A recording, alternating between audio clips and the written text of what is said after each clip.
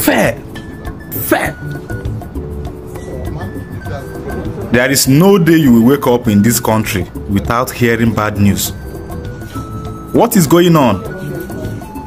This young man you are seeing here in this video right now buy his girlfriend for money ritual.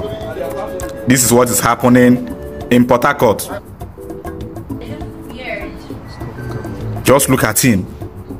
This is when the Bible was talking about love of money being the root of evil. This is it. We are now beginning to worship money too much that we don't even have love for humanity. How can you take someone's life because of money ritual, which you are not even sure if it exists? Take someone's life just because of money. You guys should be careful out there, you girls, especially you girls. You girls should be very, very careful, because this time is a time where you are going to be hearing all manner of news. All manner of news. Be very, very careful, because we love money too much, and that is what is causing all these things you are seeing here. How can someone take someone's life because of ritual that you're not even sure? When the Bible was talking about love of money being the root of evil.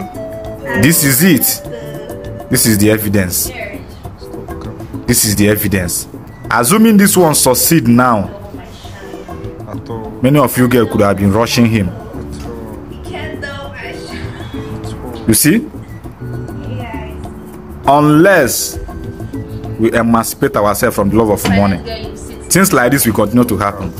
Look at this young man like this, taking the life of someone he did not create. Wonders they said shall never end. In this video you are seeing here, this is the girl that was buyed by the same guy that was videoing her here. They were having fun, as you can see on the video. They are having fun here and they are making love, they are romancing and making love for themselves. This is the same guy that was videoing her. And today now is the same guy that bite her. Girls, please be careful. Know where you are going, know who you are dating, know what the person is doing for a living. It's very, very important. Don't just date a guy because this guy is giving you money, this guy has money. One day he might use you to renew his source of money. So be very, very careful out there. Be very, very careful.